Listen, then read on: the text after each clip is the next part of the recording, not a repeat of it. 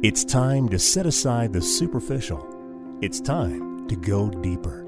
It's time to engage in truth. Here's John Bornschein. Well, everybody, welcome back to Engage in Truth. This is John Bornschein. I'm a senior pastor of Calvary Fellowship Fountain Valley Church right here in Colorado Springs, and I'm thrilled that you're tuning in again. We are continuing in a powerful study in which we are examining the two roads that were presented by Jesus Christ, the pathway unto life and the path that leads to death, and wide that it is. Narrow is the gate, narrow is the road that leads unto life, and wide is the gate that leads unto destruction. And so as we examine this very profound truth that we read in the Gospel of Matthew, what we're looking at here over these next few weeks is really some version of, maybe a microcosm of apologetics, a summarized version of how we're to give a defense for the things that we believe, the hope that we have in Jesus Christ. And to really help us in this study, what we've been doing last week especially was to begin by reading some of the quotes that have often been cited to famous atheists. The words that they cited, they spoke these even in their final days leading up to their last breath. And as we examine that, what we find is there's hopelessness.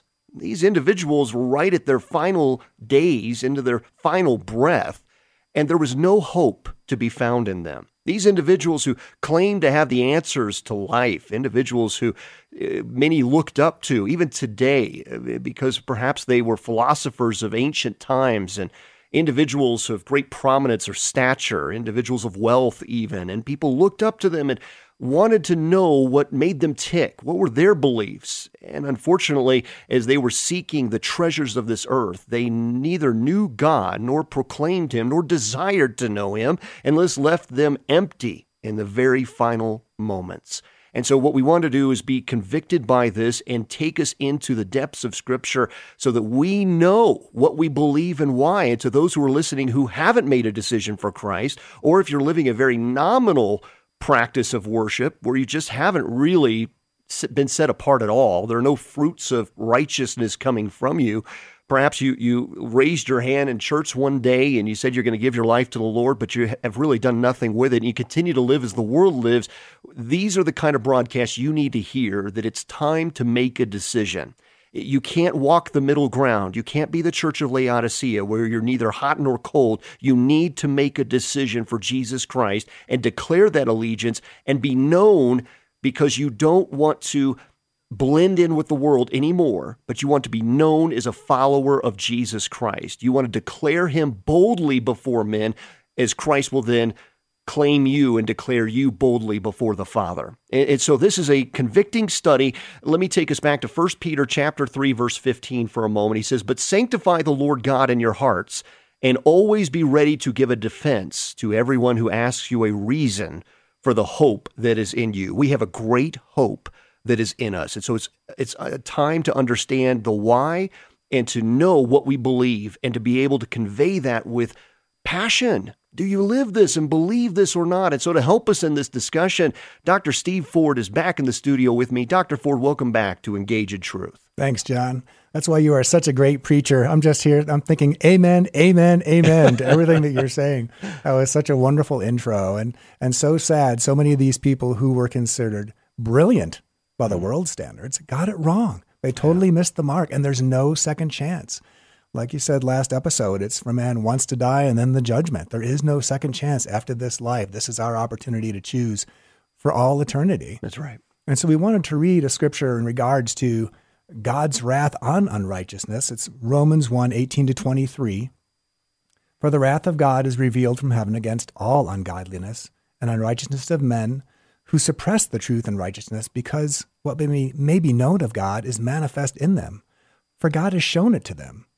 For since the creation of the world, His invisible attributes are clearly seen, being understood by the things that are made, even His eternal power and Godhead, so that they are without excuse. Because although they knew God, they did not glorify Him as God, nor were thankful, but became futile in their thoughts, and their foolish hearts were darkened. Professing to be wise, they became fools, and changed the glory of the incorruptible God into an image made like corruptible man, birds, four-footed animals, and creeping things." It's a powerful text. Well, last week, and I would encourage you, please go back and listen to it. You can find it at calvaryfountain.com. We examined 7 famous atheists and their final words. And so today we want to also examine a few more, perhaps 7 more even here today. But we're not going to leave you with that, because what they say is very discouraging. And that's the point. We want you to hear from the supposed famous and the wealthy and those who had it all together, or the appearance of such, the illusion of such in their lives, when all it was fleeting. They were laying up treasures on this earth, and there was nothing to take with them into eternal life. In fact, the only outcome was judgment. They were going into a dark place unto judgment before Almighty God with no hope in the afterlife. And so we want you to hear their words. We want you to be convicted by it. But then we're going to leave you with the hope that is found in Jesus Christ our Lord. So, Dr. Ford, what's the first one you have for us? The first one is Napoleon Bonaparte. As you know, French emperor.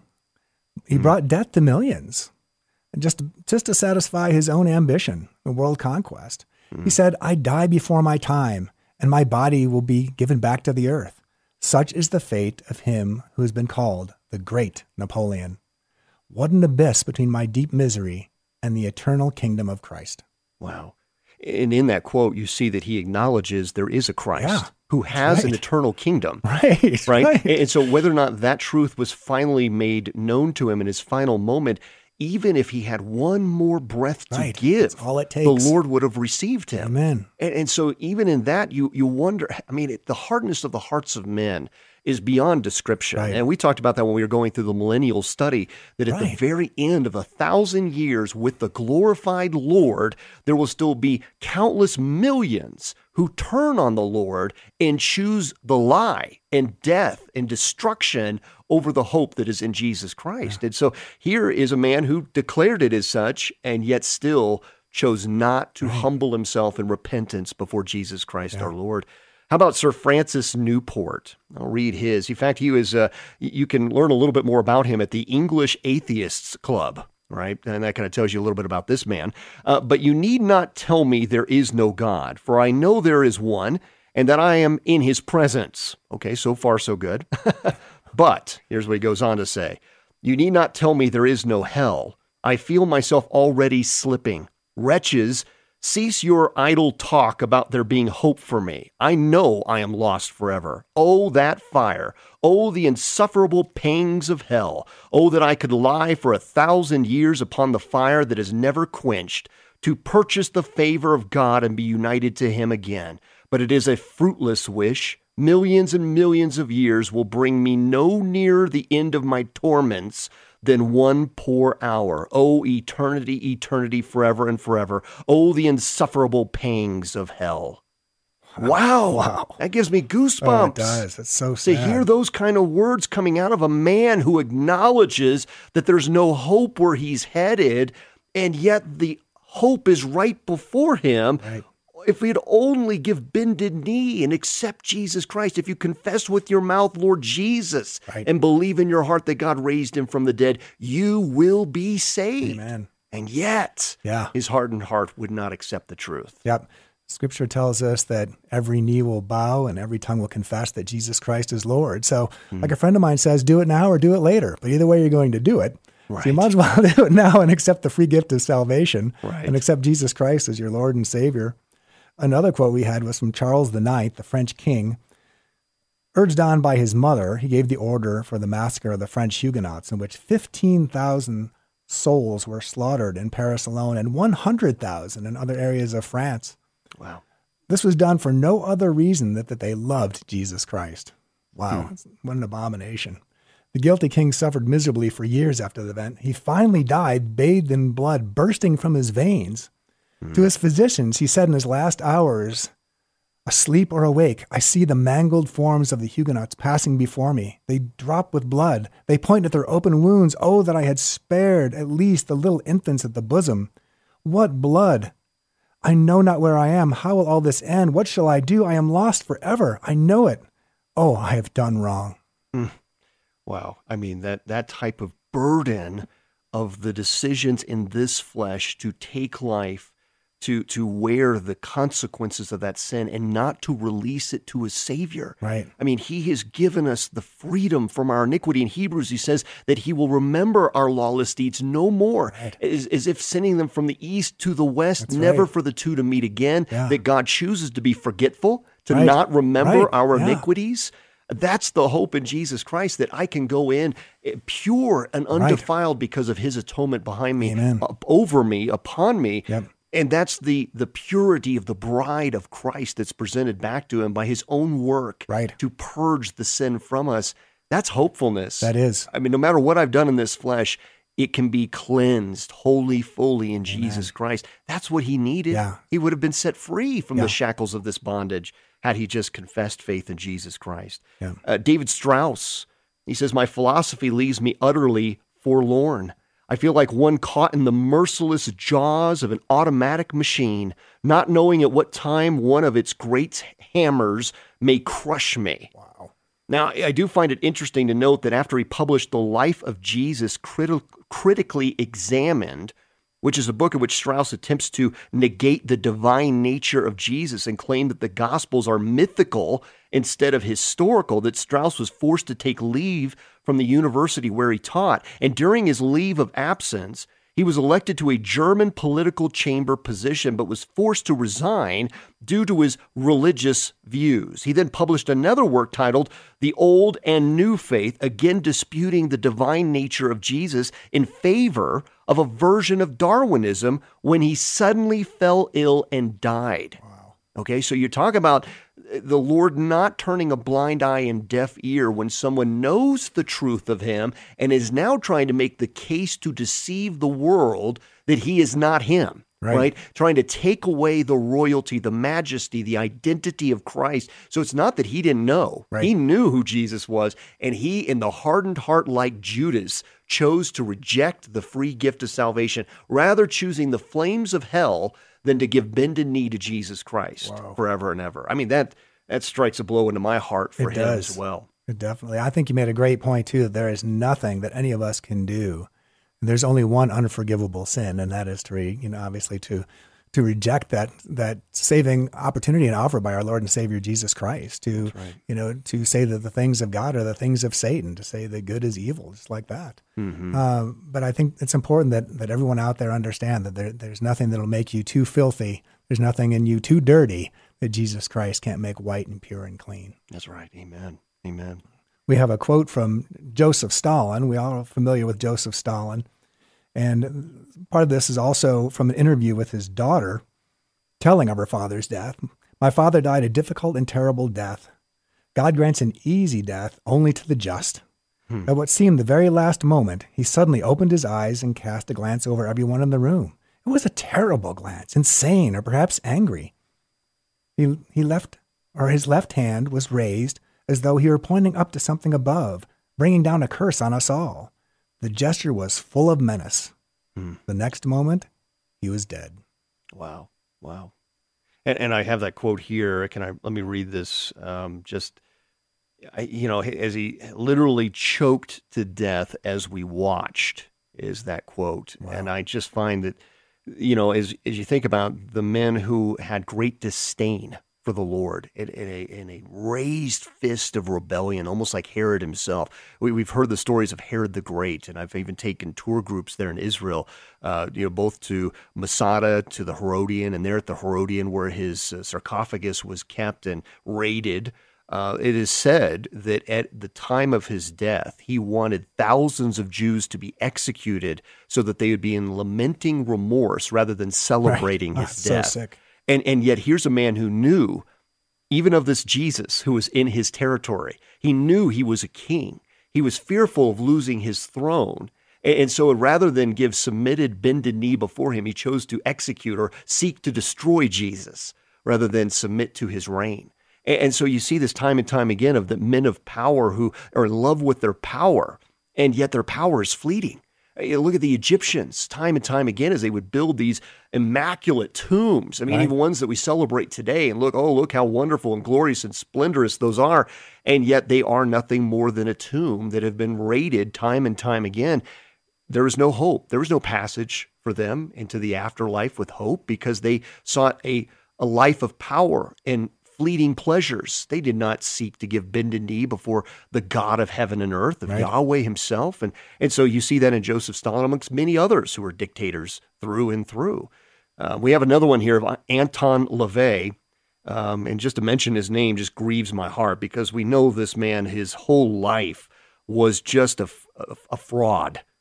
He even created the Church of Satan, and his daughter claimed that in their time together behind the scenes, he admitted that the whole thing was just to make money, that he plagiarized the book of Satan. He did all of these horrible things, sexual abuses to students, physically abused his wife and his family. He was a complete fraud through and through. And so this man was nothing but a path of destruction for others and just a force of destruction in and of his own choices.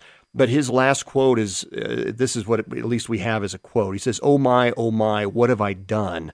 There is something very wrong. There is something very wrong. It's so terrifying. It is very terrifying. And you think that in this moment, even though he knew the Lord's decrees of his word, he chose, like some of the others that we've already cited, to give a countering message. You meet with many atheists, they actually know more about the Bible than many Christians do. Right. So they're very well versed in Scripture because they want to try to justify their sinful position. They want to try to justify the fact that they're not accountable to anybody, especially a higher power whom they will stand before someday. So here's another man, case in point, who knew the truth, rejected the truth, wrote in opposition to it, and then in his final hour, there is no peace. Wow. Shocker, right? Yeah. No peace, as he knows that there is a destination of only destruction. Yeah. And that's why we grieve, even as we read these here before you today. So many of these remind me of the parable of Lazarus and the rich man, and where they're afraid of the dark, they're afraid of being alone. And that's really what we see with the rich man. That's right. Winds up in that same situation. Another quote we have is from Gandhi. Though raised in a Hindu family, at his death, he said, for the first time in 50 years, I find myself in the slough of despond. All about me is darkness. I am praying for light. And as we had talked about, this is we off air, we had talked about this by the world standards at the time, very famous person who is considered to be a very, very good person who had done a lot of good things. That's right. But of course, by the Lord's standard, we've all sinned and fallen short of the glory of God. That's right. That's right. And we've talked about a time or two already of Matthew chapter 7. The Lord presented two pathways, and that's it. Two roads, two gates. And then just in our few minutes, let me just highlight that for us, Dr. Ford, because I think it's important that we're not leaving here on a negative note, because if we turn to the philosophies of men, the wisdom of men, we will be discouraged. We will find no purpose, no hope. It is ever fleeting. It is ever shifting. It's like building a foundation on sand, because today it'll be one thing, tomorrow will be something else. That's moral relativism. What may be right for you today will be different tomorrow. It's all based on our emotions and what the population at large may agree is some form of righteousness or morality. And there is no substance in that ever. And we see that society's ever changing. So there's one constant truth, and it is found in the holy word of God through Jesus Christ our Lord. Listen to what he says, Matthew 7:13-14. Enter by the narrow gate, for wide is the gate and broad is the way that leads to destruction. And there are many who go in by it, because narrow is the gate and difficult is the way which leads to life, and there are few who find it. There are only two gates, two paths, only two destinies before every man, and each of us must choose one or the other. And many would suppose that men are confronted with an almost infinite number of alternatives to them, because that's the way men think.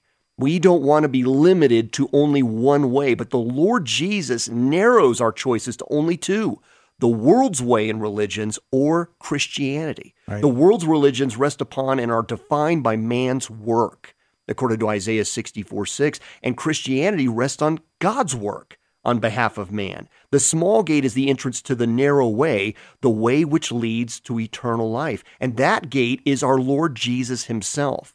In his very words, he says, then Jesus said to them again, most assuredly I say to you, I am the door of the sheep. All who ever came before me are thieves and robbers, but the sheep did not hear them. I am the door. If anyone enters by me, he will be saved and will go in and out and find pasture. The thief does not come except to steal, to kill, and to destroy. I have come that they may have life and that they may have it more abundantly.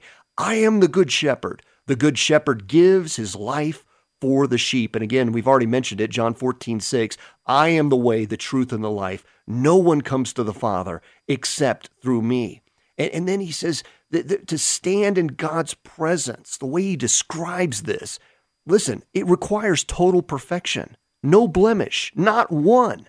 That's because he's that holy. So the only way to stand in his presence and dwell with him forever is to be perfect, according to Matthew 5:48. So to have perfection, you have to be covered with perfection, and that's where Jesus has covered you with his perfect blood, just as the blood of the Lamb covered the doorposts in Egypt, that they would not die in the presence of God but live, so he has covered you as well. He says in 1 Peter 1:18 and 19, that knowing that you were not redeemed with corruptible things like silver or gold from your aimless conduct received by the tradition of your fathers, but with the precious blood of Christ, as of a lamb without blemish and without spot.